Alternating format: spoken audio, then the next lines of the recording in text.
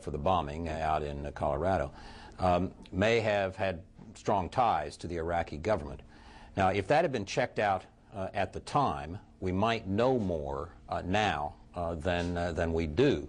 It's at least interesting that Yusuf was behind two plots, the one to bomb the World Trade Center and the other to blow up a number of American airliners in the Pacific, the one that he was caught while trying to perpetrate in 94, 95.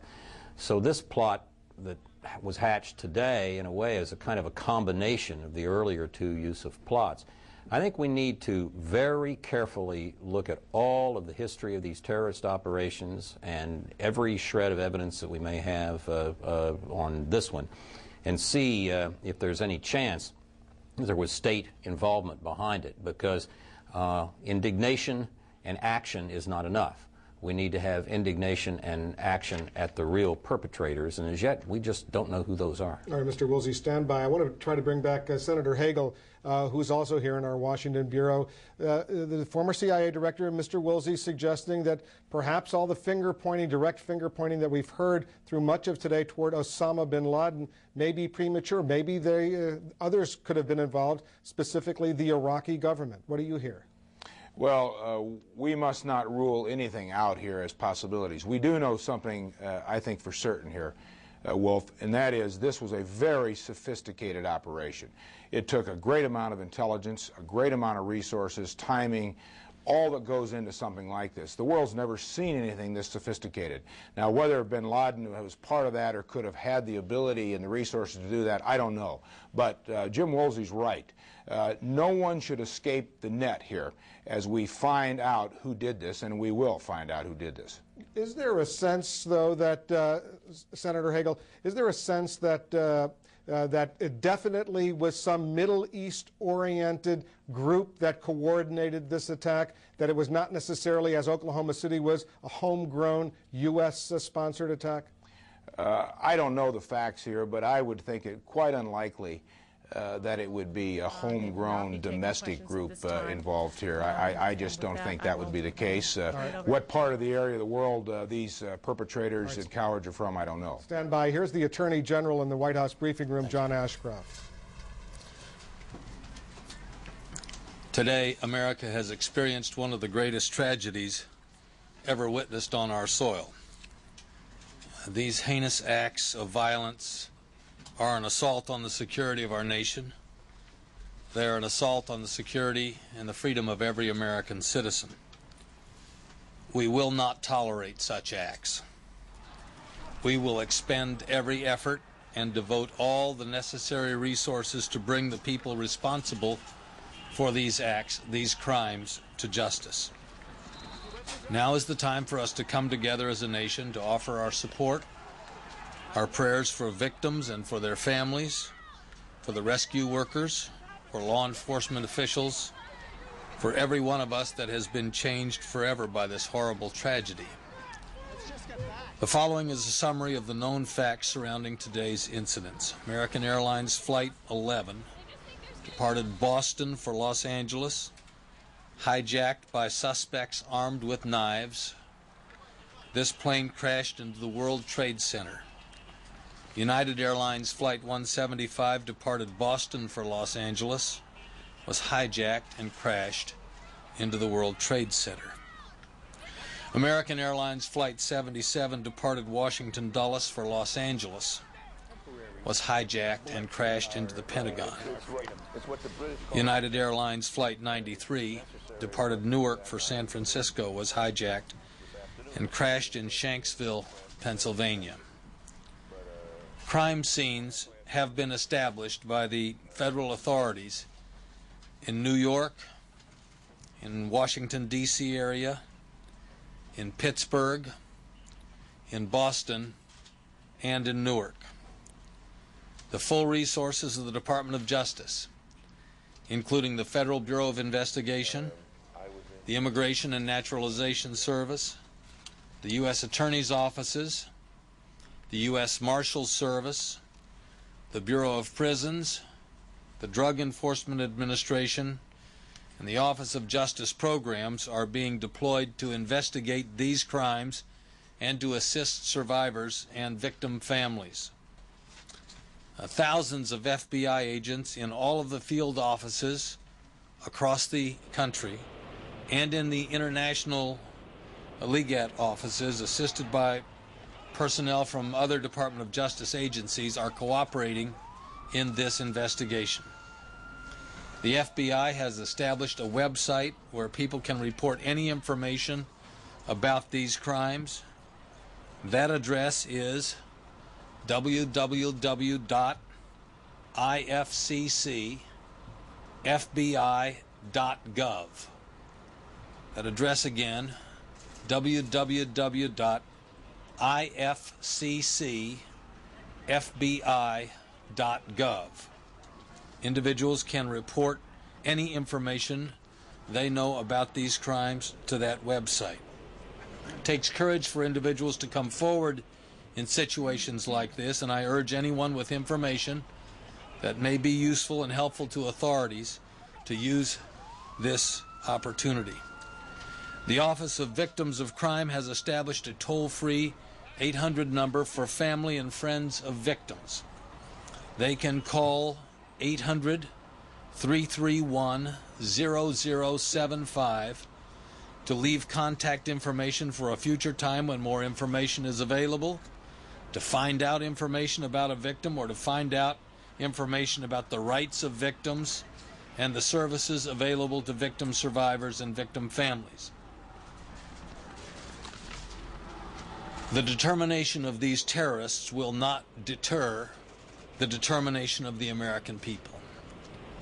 We are survivors, and freedom is a survivor. A free American people will not be intimidated, nor will we be defeated. We will find the people responsible for these cowardly acts, and justice will be done. Tommy.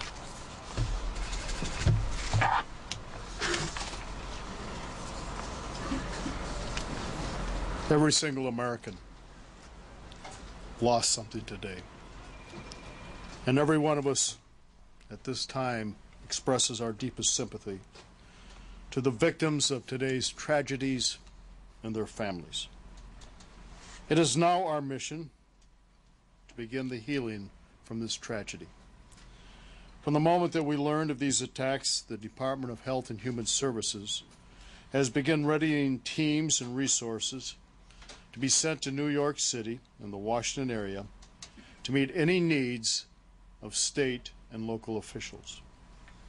So far, we have sent 4 disaster medical teams to New York City and 3 of these disaster medical teams to the Washington, Northern Virginia, Baltimore area.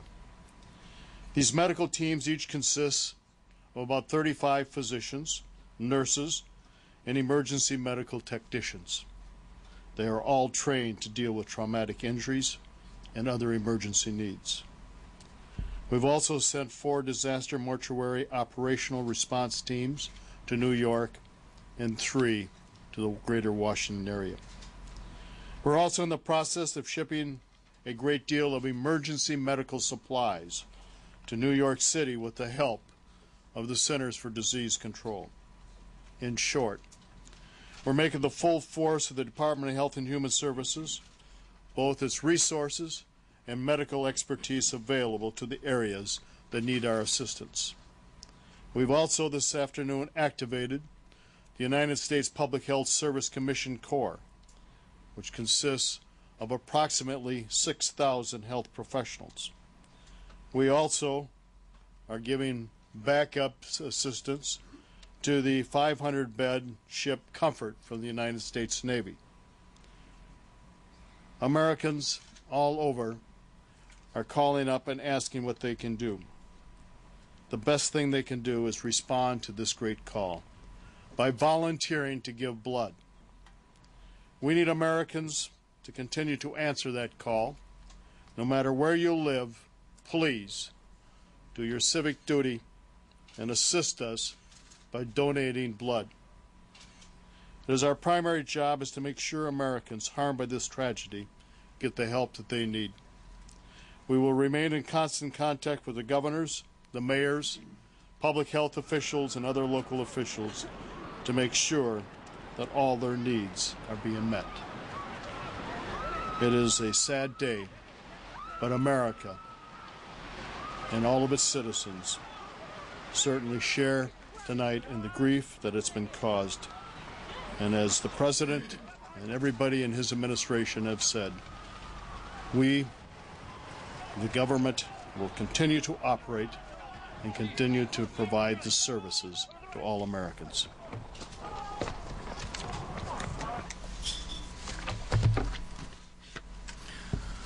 One of the most cherished freedoms is the freedom of movement, the ability to move freely and safely. But today that freedom was attacked. But we will restore that freedom throughout the national transportation system as soon as possible. We're looking at a picture also on Capitol Hill where the Senate and House leadership is preparing to speak, flanked by hundreds of members of the U.S. Congress. Here's the Speaker of the House, Dennis Hastert. The hearts and souls and feelings of the victims and the families that were a part of this great tragedy that happened in this country today. Our prayers and thoughts and words of consolation goes out to all those who have suffered. But one thing that happens here in this place is when American suffers and when people perpetrate acts against this country, we as a Congress and as a government stand united, and we stand together.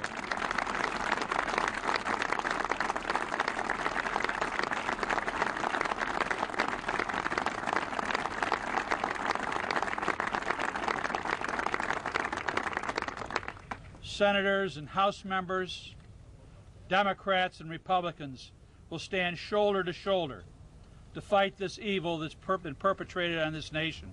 We will stand together to make sure that those who have brought forth this evil deed will pay the price. We're not sure who this is yet.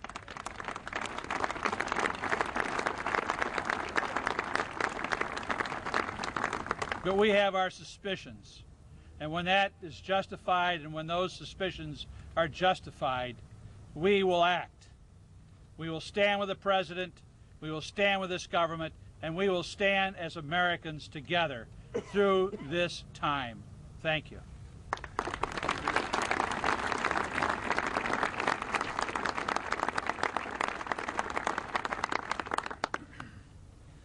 Today's despicable acts were an assault on our people and on our freedom.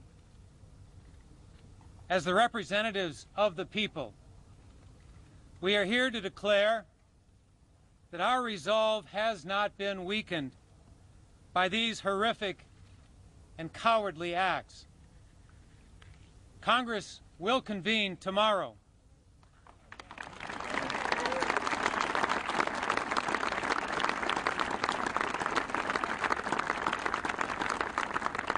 And we will speak with one voice to condemn these attacks, to comfort the victims and their families, to commit our full support to the effort to bring those responsible to justice.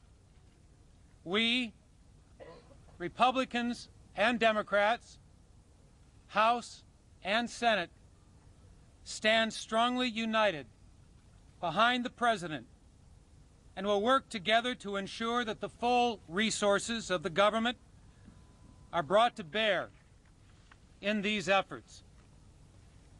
Our heartfelt thoughts and our fervent prayers are with the injured and the families of those who have been lost.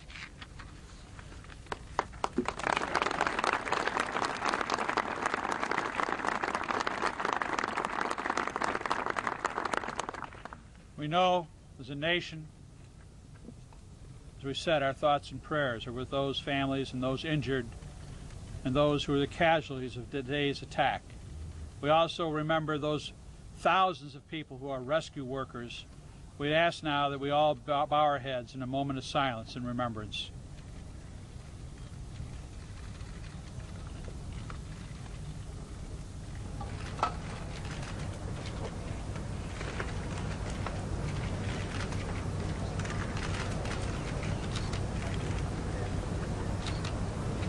Thank you.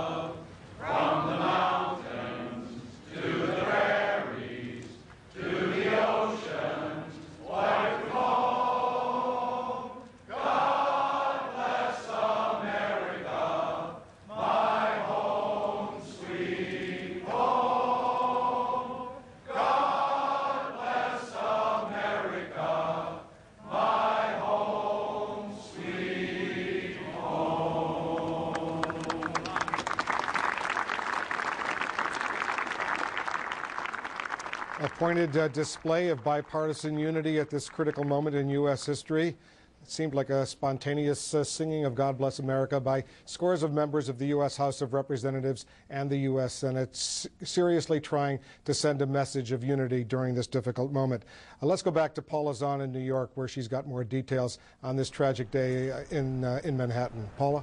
Thanks so much, Wolf. I think all day long you have seen the images replayed of exactly what happened here in New York City. The city, a victim of multiple attacks by hijacked commercial airlines. Joining me right now is Matt Cornelius, who was in the unfortunate position of being mid-level in Tower 1, the North Tower of the World Trade Center. Matt, thanks for joining us tonight. What happened? Where were you? Well, I just arrived at work probably about 8:40 a.m. I put my lunch away, and I was getting ready to start the day when all of a sudden we heard this tremendous crash. It was a really loud sound, followed by a sharp jolt in the building, and then the floor kind of seemed to wave.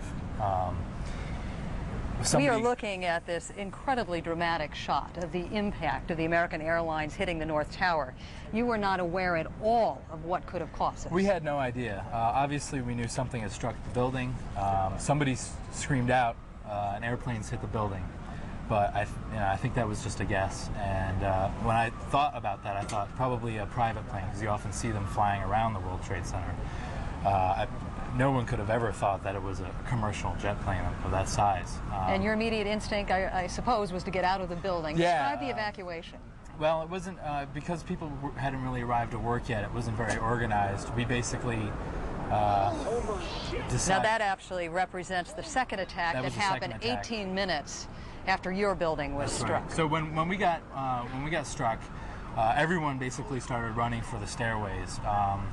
And we went in immediately to the stairways and started our way down. Were people pushing and shoving, or was it an orderly exit from the building? People were confused at first, but once we were in the stairway, people were very orderly. How long did it take you to get out of the building? About 45 minutes. Some people were upset. They had gone through the bomb in '93. How could it take so long to get out of the building? You had 65 flights of stairs. You're a young man, but one would think you could get out of there quicker. We moved very quickly, probably 15 minutes to the 40th floor. And then after that, we got held up. There were firefighters coming up the stairs, police officers, and I believe FBI agents. So they were coming up, and there were people. There was a man in a wheelchair who they were trying to assist, so we kind of had a hold for him. But people remained calm throughout this and kept saying, we're going to take it one stair at a time. Everybody's going to get out. And, I think we weren't aware of the situation. We thought it was an isolated event. I think had we known what was going on, it would have been a different story. But these pictures obviously show the unspeakable horror and tragedy, the fallout from which we're only just beginning to grasp. Once you got out of the building, at what point did you become aware of what had truly happened? Well, I would say the minute as we came out of the building, actually exited the complex, the police officers were screaming, "Don't look up, don't look back, just go." And I, of course, looked back, and I saw that the second tower was indeed on fire. And that's when it hit me that this was something major. I mean, this was a real catastrophic event. And actually, when we came out of the stairs, there was a lot of devastation in the lobby, and actually the center of the complex, the plaza area, there was a lot of debris and some bodies. I mean, it was truly awful. We have some shots now that we'd like to show you of what some people have described almost as a nuclear winter when they talked about the amount of soot coming down on those of you who were fleeing these buildings. Now that you've been able to absorb what happened, what's going through your head tonight? You must feel like a very lucky man. I feel very lucky. I'm so thankful to be alive. My heart goes out to those who don't know about their loved ones or have lost loved ones, and it's still very surreal. I mean, I look down behind us and can't believe that my office building that I go to every day is gone. Matt, before you go any further, we were just looking at shots of the countless number of New York firefighters that were on the scene. We are just getting information from a union official of some of the 400 firefighters that initially went into that area. 200 may have perished. Matt, we appreciate your sharing your thoughts with us tonight on this incredibly tragic day of our American history. Let's go back to Wolf Blitzer. Once again, Wolf, New York City officials are not confirming, nor is the Pentagon, exactly how many people were injured here or how many people died. I know Governor Pataki of New York was saying earlier this evening it will be many, many days before we have any of those numbers. Those numbers are being collected, but I'm sure it's way too early, as you point out, Paula, to have even a rough guess how high that number will eventually go. Just to recap once again, President Bush preparing to address the nation in less than an hour or so, around 8:30 p.m. Eastern, an Oval Office address for President Bush from the White House. CNN senior White House correspondent John King is back on the North Lawn of the White House. John, you're back in the briefing room now. John, you were listening to that briefing when we went to the Capitol Hill congressional leadership statements that were being made. Was there any hard news that came out of that briefing? Indeed, there was, Wolf. Some details on the emergency responses taking place. The Department of Health and Human Services, the Federal Emergency Management Agency, other agencies taking steps to provide medical and other disaster relief personnel, but also from the Treasury Secretary, Norman Mineta, a glimpse of what will be the near future, at least, for Americans now traveling around the country. Mr. Mineta saying as a result of this, first and foremost, that he will make the decision tomorrow if and when U.S. commercial air traffic can resume, all planes grounded at least through noon, he said, and when Americans do go to an airport or a train station in the future, they are likely to see a much higher level of security. To increase traveler security. Travelers will indeed see increased security measures at our airports, train stations, and other key sites. There will be higher levels of surveillance, more stringent searches. Airport curbside luggage check-in will no longer be allowed. There will be more security officers and random identification checks. Travelers may experience some inconveniences, but we ask for your patience. Now, the President is in the Oval Office with his national security team preparing for that address to the American people. About 50 minutes away from now, that address from the Oval Office. 4 members of the President's cabinet briefing here. They refuse to take any questions. White House saying that these cabinet agencies want to gather more information. Attorney General John Ashcroft vowing, though, that the perpetrators of these terrorist attacks, he said, would be discovered and punished. And again, much of the information dealing with the relief effort underway over at the Pentagon and up in New York City. The Secretary of Health and Human Services, Tommy Thompson, urging Americans, no matter where they live, to donate blood. He said that is one urgent priority right now. Wolf.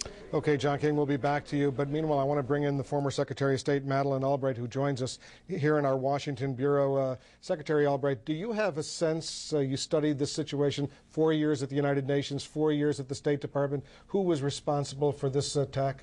I think it's impossible to tell at this time, Wolf, and it's very important to get all the facts straight. But what is essential is that the countries of the world who believe in democracy and human rights stand together And the statements that have come out, I think, from other world leaders are very important.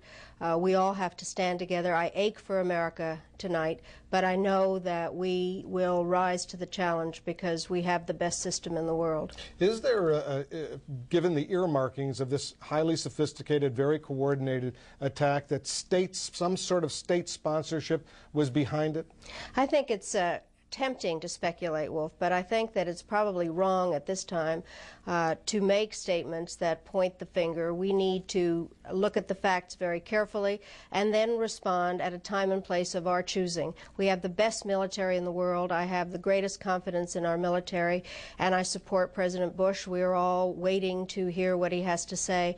I think the unity of this country is now essential. But even at a time of unity, we've heard from many members of Congress, Democrats and Republicans today, members of Congress lamenting what they say was an enormous intelligence and security failure. Intelligence in the sense that the U.S. apparently had no advance indication that this was about to happen, and a security failure that 4 planes could be hijacked simultaneously. I think we will have a lot of time for investigation and finger pointing. I think today we need to offer our condolences to the families of the victims and the bravery of those who have rescued people, and remember that this country is a country of laws, and those who oppose us are only countries that do not believe in a system of laws and democracy and the individual freedom. You just heard the Transportation Secretary, Norm Mineta, say that travel in the United States is not going to be as relatively easy as it's been. There's going to be much tighter restrictions for Americans. They will have to endure what many Europeans have been enduring now for several years, given the terrorist operations unfolding there and other parts of the world. It's going to cause a reaction, as you well can understand, from the American public. I think that's the least of our problems. I know when I fly, I actually welcome it when I'm asked questions, and I think it is up to all of us to cooperate. But America can't be shut down. We have to remember that we thrive as an open society, and I think we have to take all the precautions and to try to find the balance between the freedom for which we are noted and the security which we need. Once the United States learns conclusively who was responsible for this coordinated attack, what should the response be militarily and diplomatically, politically? Well, I think militarily I will leave that to the defense people. I do know that we have the means to respond in whatever way we want to. We do have the best and strongest military. Diplomatically, I think it is essential to be in touch with our friends and allies, to seek their unified support. Terrorists know no boundaries, they know no limits, and this has been brought home to America this time, but other countries are being threatened, and we need to all stand together. Terrorism can only be dealt with internationally. You were the Secretary of State when the U.S. embassies in East Africa were bombed. Many Americans were killed, many other nationals were killed as well. The U.S., while you were Secretary of State, did bomb some bases in Afghanistan believed to have been associated with Osama bin Laden. A Sudanese factory was bombed. Clearly, if Osama bin Laden was responsible for this current attack, which has been widely speculated, of course, the U.S. retaliatory strike at that time didn't appear to slow him down at all. Well, there's no way to prove that, and the truth is that my worst day as Secretary of State was when those embassies were bombed and when I brought the bodies home and met with the Kenyans and Tanzanians who had been injured. The United States has to respond. We have to respond on the basis of the facts we have, not on the basis of speculation, and I think that the important part is for us to all stand together and be supportive of President Bush. We're going to be showing some pictures, Madam Secretary, of some U.S. warships. Recently, we're in Norfolk, moving out into the Atlantic Ocean, up the Atlantic coast to get out of port. We're taking a look at some destroyers and some frigates now. These are pictures of U.S. Navy vessels leaving the largest U.S. naval facility in Virginia, in Norfolk, clearly perhaps sending some sort of signal, some sort of sign to others who may be out there. What is that message? That America is strong and cannot be shut down, that we have the means to bring about some kind of a response to this, and that we have the strongest military in the world, and that we're proud of our military. General Colin Powell, your successor at the State Department, returning tonight from a visit to South America from Lima, Peru. What should he be doing right now? What do we assume he is doing to generate international diplomatic support for the United States position and for perhaps some retaliatory U.S. response? I can understand that he must be very frustrated not to be in Washington, because I was not in Washington when the embassy bombings happened. I was in Rome, and I came back right away, and what I'm sure he is doing is being in touch with his counterparts and mustering the kind of international support that is necessary, and I'm sure will be forthcoming from our friends and allies, because we're in all of this together. Madam Secretary, it was good for you to join us on this horrible day in American history. Thank you so much. Thank you, Wolf. Back to you in New York, Paula. Thanks so much, Wolf. We're going to try to give you a better perspective of the state of paralysis here in New York City tonight. Once again, we cannot confirm the number of injured, the number of killed here today, but we have just gotten confirmation from a union representing New York City firefighters that as many as half of the 400 firefighters that were initially sent to the World Trade Center area are presumably dead tonight. We have been told that victims have been transferred to some 70 area hospitals. There are pleas for donations of blood from New York City residents. I, in fact, tried to donate blood today, and there was as much as a 5-hour line of volunteers all trying to heed this plea. Right now, I'm going to check in with Greg Clarkin, who joins us from St. Vincent's Hospital, where more than several hundred of the injured were taken. Greg, what can you tell us tonight? Yeah, we're about a block away from St. Vincent's Hospital in Lower Manhattan. This is one of the locations that has been set up since for a triage unit, as a triage unit since early this morning. Really an incredible scene at the hospital. What you see is dozens and dozens of hospital workers outfitted in their scrubs, just basically awaiting victims to treat. At this point, what we're hearing is that the pace has slowed down considerably. We've just been briefed by the president of St. Vincent's, that is David Campbell. He says at the moment there are 319 patients at St. Vincent's. Of that, 50 to 55 are listed in critical condition. He also confirmed that there were 3 deaths at St. Vincent's. Also, New York Governor George Pataki stopped by. He spoke to the doctors as well as the victims. One of the doctors overseeing the operations in the emergency room today described some of the injuries that they saw early on. He said at the very early stages of this tragedy, what they saw were severe burns, a lot of trauma, and a lot of heart-related problems. Now, he said the heart attacks and cardiac arrest could be from pre-existing heart conditions or possibly induced by the trauma that the people saw at the World Trade Center today. Now, tomorrow they expect to get a different type of injury. Right now, the Trade Center is considered a hot zone. There are no rescue efforts underway, the doctor said, but tomorrow they expect that hot zone to be lifted, rescue workers to go back in. What they will be expecting then is what they call crush injuries, and that could be broken bones, anything that happens by people being buried underneath rubble, kidney failure, dehydration, and the like. They're expecting to see a whole different variety of injuries tomorrow. So again, from St. Vincent's, which has been a triage unit throughout the day, the scene has slowed down a little bit, but they do expect it to pick back up when the rescue efforts resume. Paula, back to you. All right, thanks so much, Greg. And during your report, I just got more information that the New York Police Department now confirms that there are 78 police officers on its force that are missing tonight. Right now, I'm going to turn to Richard Holbrooke, former UN ambassador, to provide some sort of perspective for us this evening. Mr. Holbrooke, we have heard General Shelton describe today's vicious acts as outrageous acts of barbaric terrorism. Senator Orrin Hatch called it an act of war. Senator John Warner calling it the most tragic hour of American history. What is your perspective on this evening? Well, first of all, Paula, as a New Yorker and somebody who had the honor of being guarded by the New York City Police and working with the firemen, I am stricken beyond words at the information you've just mentioned about the death toll among the police and the firemen. I used to work in that building and was there next door during the previous attack, and as in the 1993 case, New York City citizens have responded in this extraordinary way. Your description of the attempt to give blood is so emblematic, those lines, and I'm just heartbroken about this. In terms of your question, and having listened to your interview with Madeleine Albright, I just want to add something to what she said, and that is this.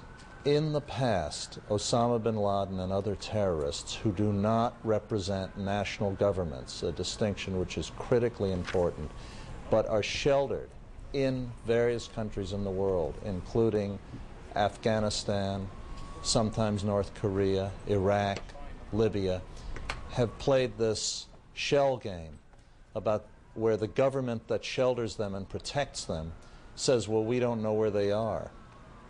I think it is absolutely essential for the United States to lead an international effort now that makes clear that any country which shelters people is part of an act of war against the United States. The United States, Paula, cannot make the response alone.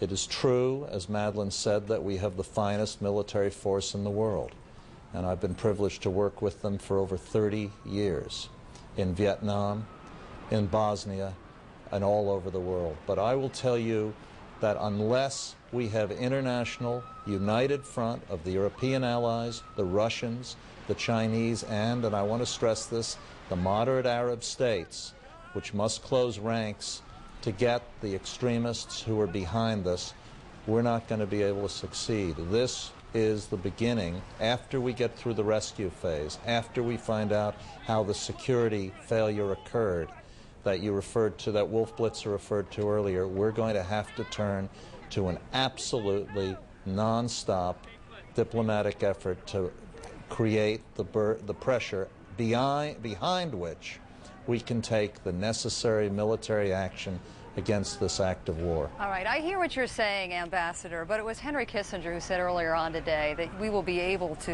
or the United States at least, will be able to judge its friends by their level of support in trying to figure out who unleashed this fury today. What, though, realistically, do you think will happen in terms of resistance from some of these countries? I'm sorry, I don't understand your question. I heard the interview with Henry Kissinger, and he and I are in full agreement on this. Any government which shelters the people who did this has to be held equally responsible for it as an act of war. And we are going to have to mobilize an international coalition for that position as we prepare to take the necessary military responses. And I know that Henry agreed with that because I listened to the interview. Oh, no, I don't think I'm saying that anybody has misinterpreted the interview here, but I think there has been some suggestion by other guests that you may not get complete support here. No, I don't know whether we'll get complete support or not. The Taliban is denying any influence in this thing, but all the evidence seems to suggest that. John King and others on your excellent coverage have suggested that the administration is 90% sure it's Osama bin Laden. If some countries don't participate, let them understand that they're joining a coalition of terrorists who have declared war on the United States. The key nations involved are going to be the moderate Arab states, the Russians, and the Chinese, and other countries which must isolate the cause of this.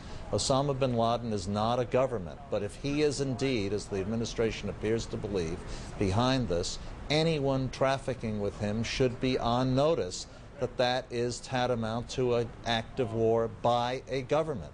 And I talked this afternoon to the Secretary General of the UN, Kofi Annan, who is trying to deal with the consequences of this for the UN. He's going to have to decide whether to postpone or cancel some major UN meetings that are coming up in New York, a children's summit in 10 days. And he has been talking to Arab leaders, and I think he will be very supportive of this. The UN will meet in General Assembly tomorrow to start the condemnation process, and we're going to have to conduct diplomacy alongside rescue and finally decide what the correct military response is. Mr. Holbrook, we're going to have to leave it there this evening. Thank you very much for your insights and some of your poignant thoughts on what it was like to have once worked in one of those buildings that no longer exists. Joining me right now is Jeff Greenfield, who has some thoughts on the magnitude of what was witnessed here today. I know Senator Dodd earlier today compared this to the equivalent of the bombing of Pearl Harbor. Right, and you know, he said, I don't think that overstates it. We may find out it will understate it. When Franklin Roosevelt told us that many American lives were lost on that December 8th speech, he was talking about 2,400 American servicemen and women. Unless a miracle happened 2.5 miles south of here, we are looking at a death toll that could dwarf that. The largest act of violence in American history, Oklahoma City, 168 dead. More people than that died just in the plains. And when you and I as New Yorkers look and we realize the landscape of New York has changed, the Empire State Building is once again the largest building, I would suggest to you the landscape of America has changed. We are going to wake up tomorrow in a different country. Our luck has run out. 6 people died at the World Trade Center in '93. We saved thousands more because the buildings didn't collapse. We averted terrorist acts in the past, not today. And I think we will not get on an airplane the same way again. We will not feel the same way about our security again. I looked at some numbers, Paula. The largest number of American dead ever in one day in this country was Antietam, the Civil War battle in Maryland in 1862. 22,000 dead. I hope to God we don't approach that number when all is said and done, but we're going to be possibly in that ballpark. And I think tomorrow, in some ways, may even be a worse day than today because the sheer magnitude of this event has kind of got everybody just excited and wondering. Tomorrow, the reality sets in. And I think you also talked earlier today how that reality turns from a sense of shock and in some cases a sense of outrage. We've already heard what how has absolutely been handed this country. And one of the biggest issues we're going to be facing is drawing the line between a response that equals the horror of what was done and restraint. All right, got to cut you off here and go back quickly to Wolf Blitzer. I think Dick Armey is joining you. All right, Paula, just to remind our viewers that in a little bit more than a half an hour from now, President Bush will be in the Oval Office to address the American public. He's preparing his remarks right now, but our congressional correspondent, Jonathan Karl, is up on Capitol Hill, and he has the House Majority Leader Dick Armey with him. John? Well, Wolf, an amazing day up here, and we just had about 200 members of Congress, Democrats, Republicans, senators, and members of the House on the steps of the Capitol with a message. Now, we have here the Majority Leader Dick